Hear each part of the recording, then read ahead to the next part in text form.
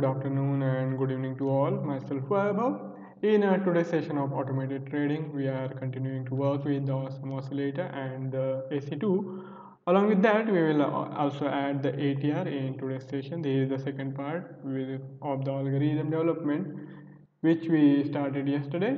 I hope you are well familiar with the functionality of the awesome oscillator.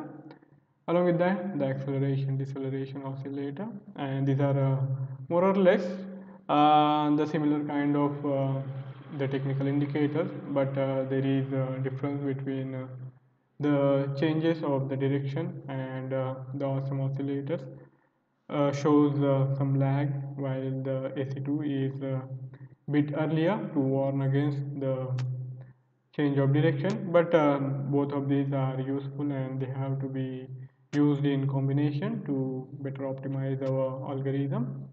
And on top of that, we will be adding the ATR to help places the order. We will be using the pending order block, and for that, to place the order according to the relative volatility, we are going to use the ATR instead of a fixed price in terms of the pips. Before we get started, the standard disclaimer. Again, I would like to remind that this is simply a tutorial session and no claim is being made regarding the profitability or otherwise of the algorithms which you will be developing during the today's session. And suppose if you want to use any of the algorithm, I would suggest that you do expensive trial runs, maybe for months and months and even years, and also allow it to run on the demo account for sufficient enough time to get a clear-cut idea of the efficiency. And of course, nothing in the webinar is to be constructed as an advice to trade or for any particular setup. On that note, we start the day. As is the customary practice, first of all, I would give you a brief view of the underlying idea. And this is the 4-hourly chart, and on the 4-hourly time scale, we are going to use the awesome oscillator. So the basic premise has been that we look for sale trades, that is short selling, when the awesome oscillator's negative values are falling, and we look for buy trade when the awesome oscillator's positive values are rising, and we do nothing when the positive values are falling or when the negative values are rising. On top of that, the condition of AC2 is defined for hourly time frame. So here the trade is going to happen only when the momentum turns from bearish to bullish in that first hour. The algorithm will look for the buy trade, and when the momentum turns from bullish to bearish, the algorithm will look for a sell trade just for that hour, and not subsequently. And of course, the underlying condition of the 4 hours should be in place. So on that 4-hourly time frame, it will check for the awesome oscillator's values, and then on the hourly time frame, it will check for the AC2 values. So it is fairly simple, and to make sure that we don't get caught up in unexpected volatility, we have also brought in the condition that the order will be placed as long as suppose it's a sale trade, then the order will be placed only till the last tick price is lower than the prior candle's high, and for a buy trade the orders will be placed as long as the last tick price is more than the candle low. So that has been the additional condition. So here I will show you on the JForex platform. So we are starting on candle. So whenever each new candle closes, the initialization for the algorithm will happen. This is a standard setup for subscribing to the instrument. We are going to use the Euro USD. Then the position amount has been defined at 0. These are awesome oscillators blocks defined at 4 hours, shift 1 and shift 2. That is the last candle close and the candle prior to that, using the SMAs. So we are using the default values, no change has been made therein. And then coming to the acceleration deceleration oscillator, this is defined at hourly intervals and shift 1 shift 2.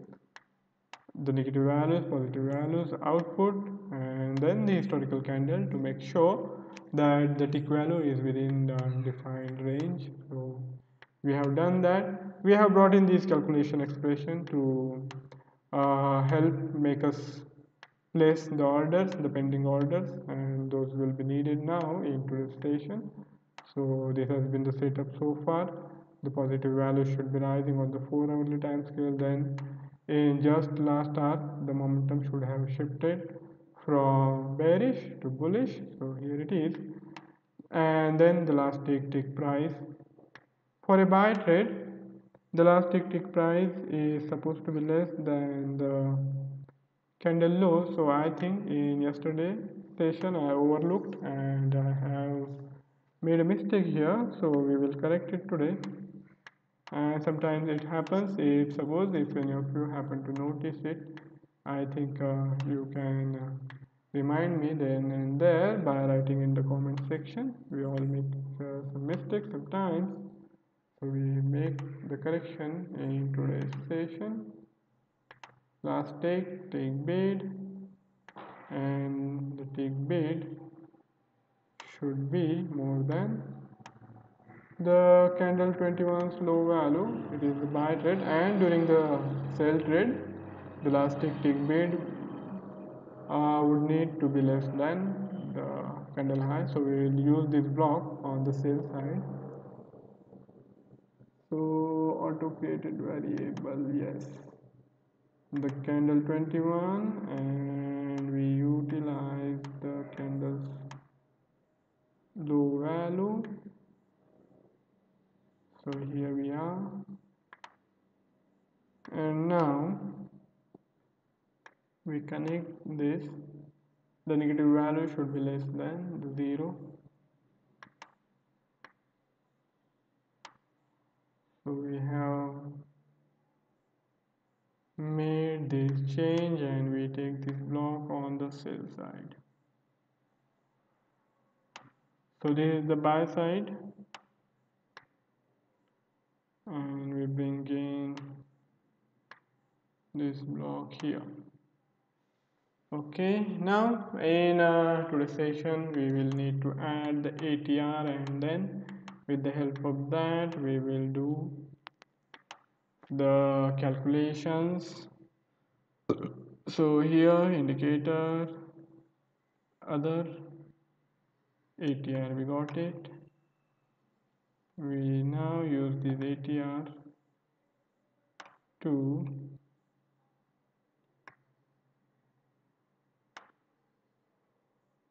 we will be setting up at the daily time frame, and shift 1, that is yesterday's ATR value, we will be utilizing.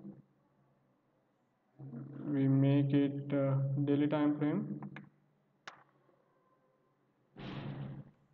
So here, and the shift will be changed to 1.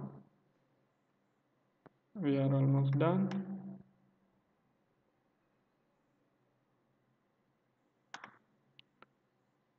Now we connect this to the calculation expression blocks. We bring in the pending open order components, trading, and the pending open. Here it is. We will be placing the order below the current price, so we will use the buy limit. Okay, and now we will need to do further calculation. So the requirement, let us again go back on chart. The requirement is fairly simple, so I will show you. Let us assume the 4-hourly conditions are fulfilled, and here there is too much open volatility, so most probably we can place the order, I think here also. So let us assume that 4-hourly conditions are fulfilled, and then 12 GMT 23rd of March, the momentum is in bearish mode.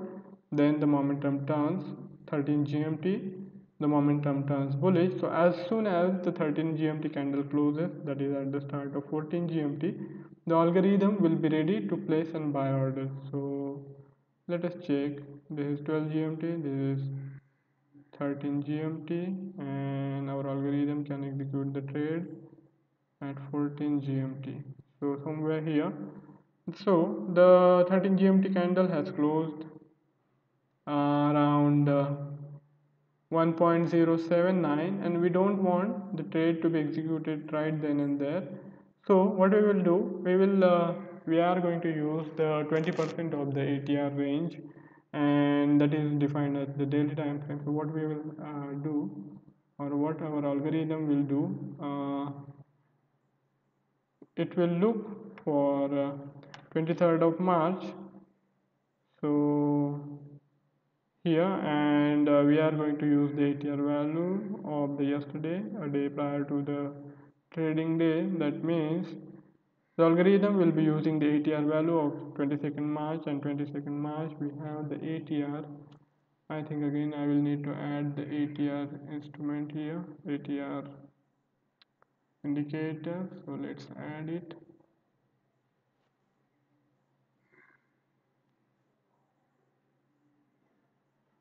Recent indicator, ATR, it is here.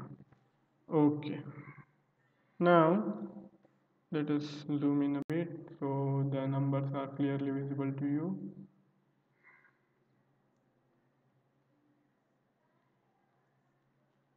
Now coming to the 22nd March ATR, we want the ATR of 22nd March. It is 152 pips, 0.0152 is the value, and in pips it turns out 152 pips. Okay, so we want the order to be placed 30 pips below. Since we are going to use the 20% of the ATR, the order will be placed 30 pips below the current price. Again, now let us go back, and here, oops,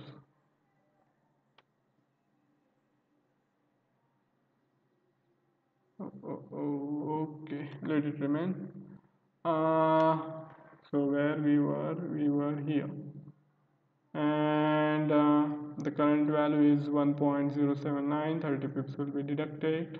That means 1.0765 should be the approximate value for us. So somewhere here, and I'm not pretty sure if the price will be touched in that hour or not. So suppose if the trading is going to happen, the order will be placed somewhere here, and 65, and unfortunately for us, that trade is likely to end up in loss, as afterwards the price drops more than 40 pips from there on, and then next time around when the trend changes again, we will be looking for the buy trade somewhere 1 GMT. So here, and we will place the order below 30 pips from the current value as well, to see if the order will be executed, and I think it will not be executed. So this is the premise for our algorithm, and of course not every time we will be making money. Sometimes loss, sometimes profit, sometimes the order won't get executed. So on aggregate, our algorithm should be making money, and that's the basic idea behind building the algorithm and then optimizing it as per our requirement. Now what we do, we bring in the last tick value, and to that we add the we are looking for a buy trade, so we use on tick, last tick, and the tick bid. So here we use the last tick bid value. To that we are going to add the 20% of the ATR, so we need to bring in the ATR value, that is line 31.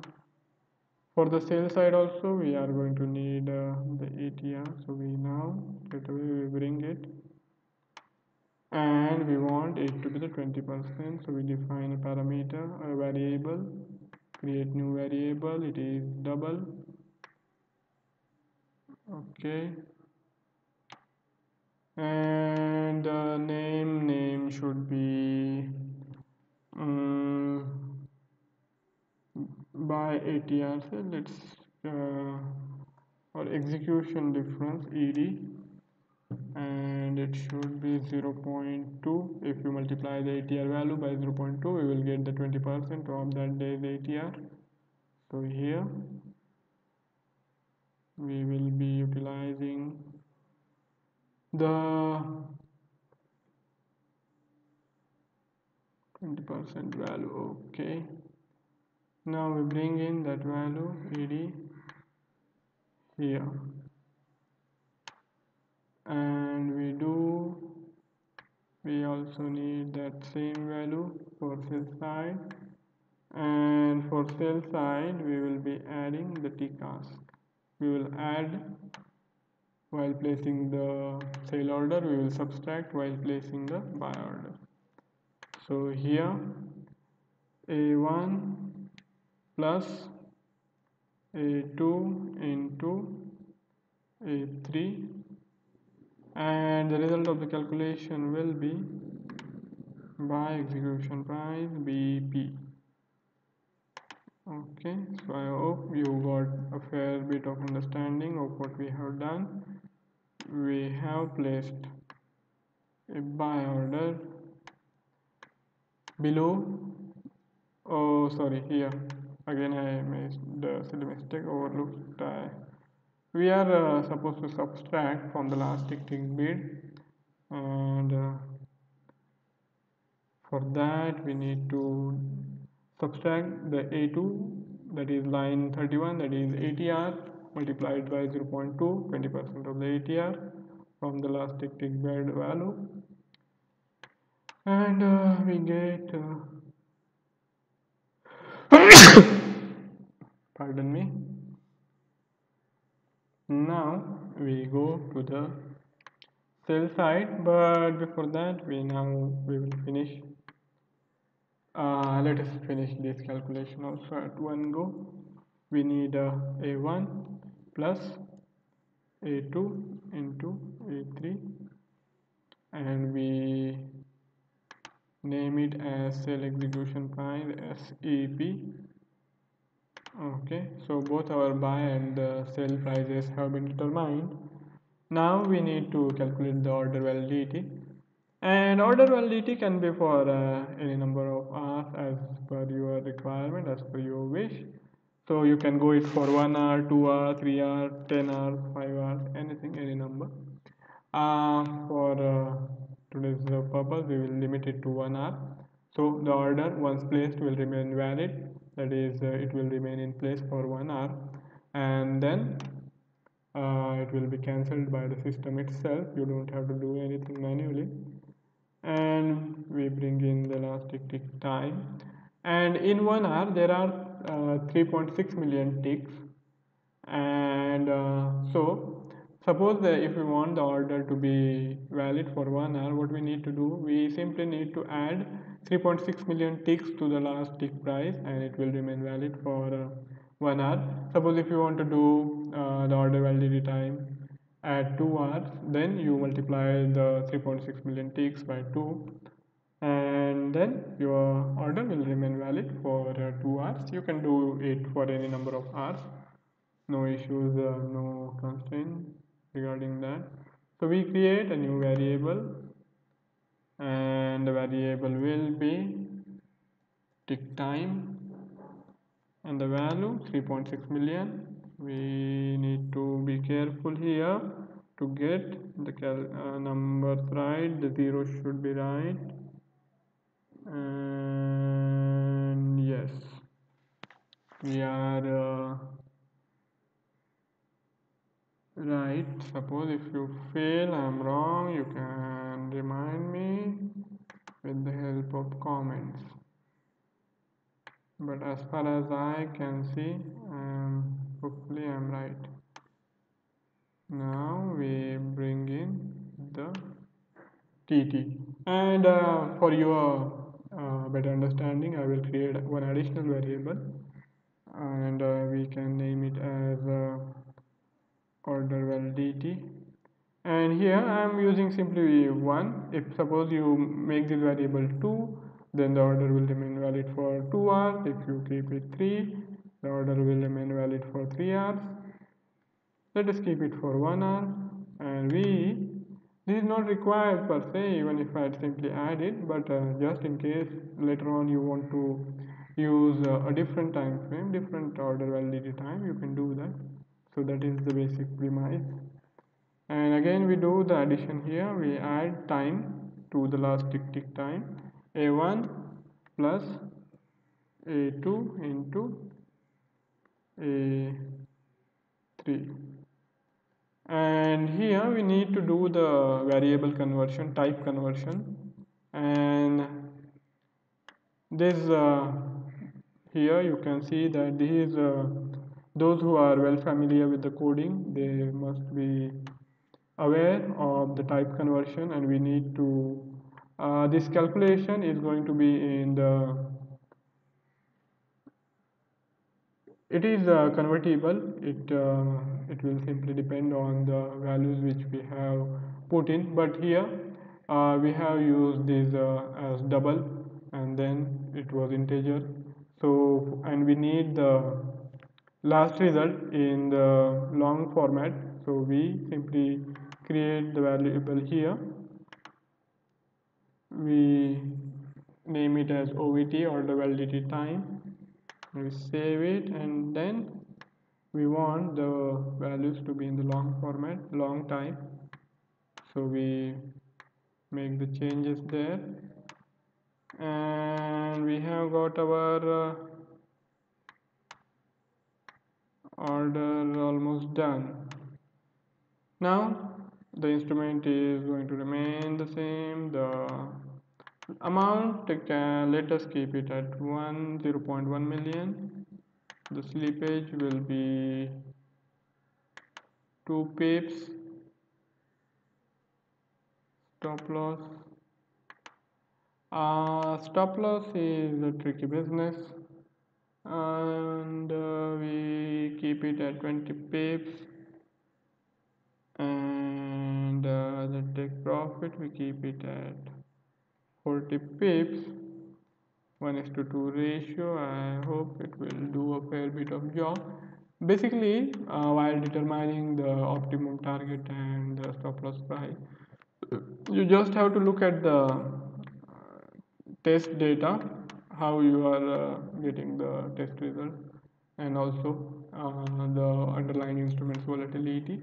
These days the volatility is damn high, but in normal times the 20 and the 40 pips combination should work fine for the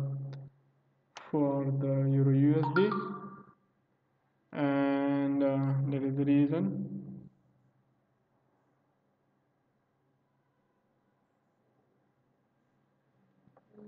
And now we want the last tick bid to be greater than the candle low, and that's why we are going to make sure that last tick bid is greater than the candle low. And here our buy side is complete. Now we do the same for the sell side. So again we will need how many? We will need 3 if blocks. So let us bring the 3 blocks. We bring it closer to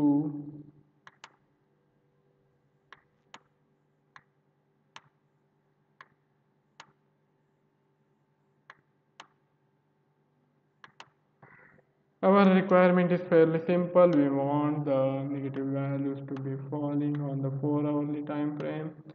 Then there should be the trend change. So we take the shift one value, last candle's negative value,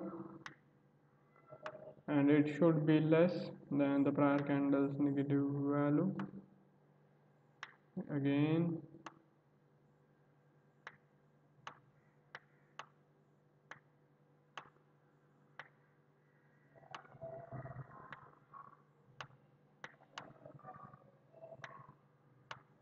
it should be less. So here the first input is less than the second input, and then we check for the hourly setup. We want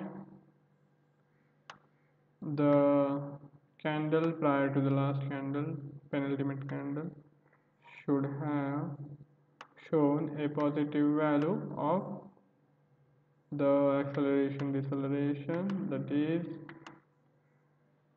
it was in that means it was in bullish momentum, though the momentum might have been subsiding. We are not concerned with that. The positive value was greater than 0, so we need first input greater than the second input, and then we check the same thing we for hourly setup, and here we need the negative value to be less than the 0, and our algorithm's requirements are mostly fulfilled now. Okay, so let us go back to the sell side build,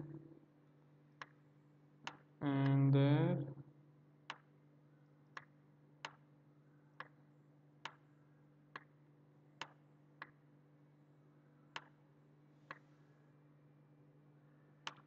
here, and the last tick bid should be less than the second input, that is candle high, and then we bring in the values here, and now we bring in the pending open, and for that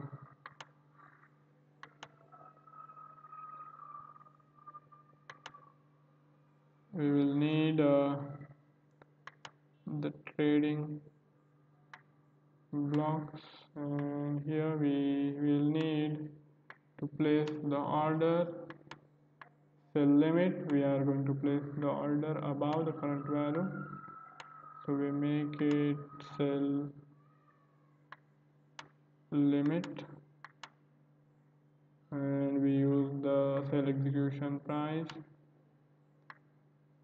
and we use the instrument setup as we did with the buy side. We place it at 0.1 million, slippage 2 pips should be good enough. Stop loss same 20 pips.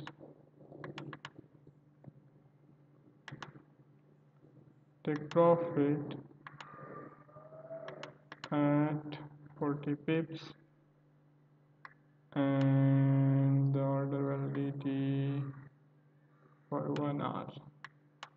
So we are almost done with our setup. Let us export it and do some trial run for maybe 2-3 days. Let us see how it responds to our requirements, and we go negative value should be less than the positive value. So that's it. That's the buy and the sell side. Both the sides are symmetrical for our requirement, and one is buy limit, another is sell limit. So we save the file and we export it to the Java format, in Java format to the JFrog platform.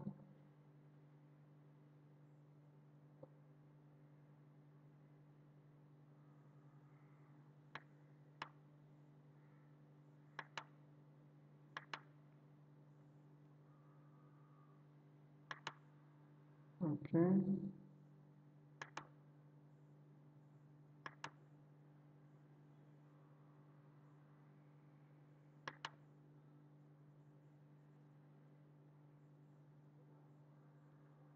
March 25th, we save the file and we import the same file here.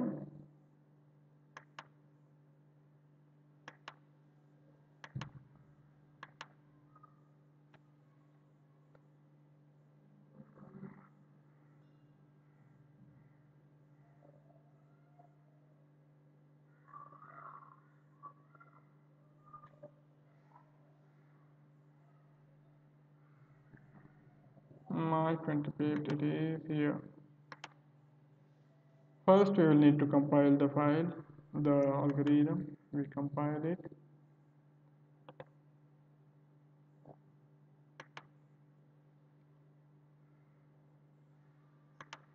Compilation successful, that is the code is readable. And now we do the test run. Visual mode, account, okay. Instrument, Euro USD, no issues. And we just do it for previous week. If the test run is slow, we will do it for maybe a day or two and then we will stop it. So we are good to go. And take profit is 40, slippage is 2 pips, trade amount is 0.1 million, stop loss is 20 pips. Let's see what kind of trading the algorithm would have done last week. This is our equity level and the algorithm has started trading and order was placed, but it didn't execute. Here you can notice the test run is not that too slow, so I think we can do it for a minute or two and then we are done for the day. So far, two orders were placed, but it didn't execute, and our equity is the same levels. That means design has been successful. The trading is happening. The algorithm is checking for the requirements as the requirements have been defined and placing the orders whenever the conditions are being fulfilled.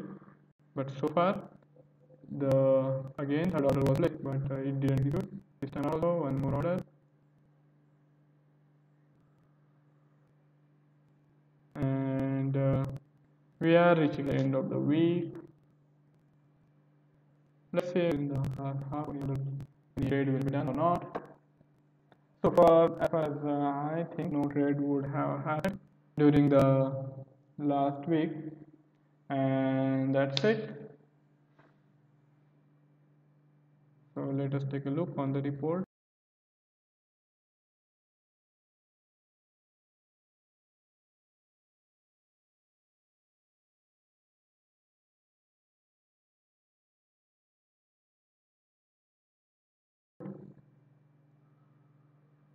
Here is the report for last week.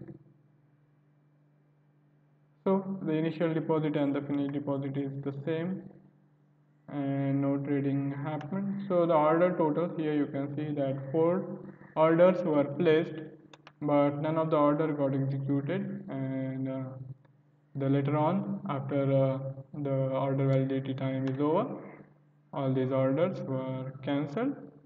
So if you want to use this algorithm, you should do trial runs, test runs for many days, many months, many years also, and then you can utilize it if you feel it is profitable enough. So I would like to thank you all for joining in. Have excellent time ahead. See you tomorrow. Goodbye.